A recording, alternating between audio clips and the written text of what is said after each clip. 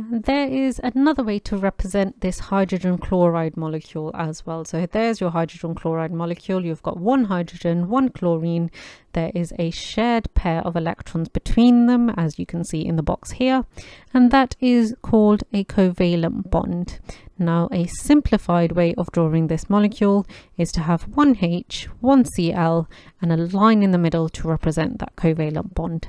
So you've got your dot and cross diagram on the left, and you've got your simple stick diagram on the right, showing only that covalent bond, which is represented by that stick.